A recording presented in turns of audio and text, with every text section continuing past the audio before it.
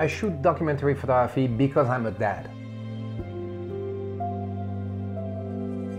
I'm with my kids every day, and yet I forget what they were like when they were, 3 or 4, or, I can see how my kids lead their life, and I can see how they grow older and how they change and all that stuff, and I don't want to forget that stuff, as a father.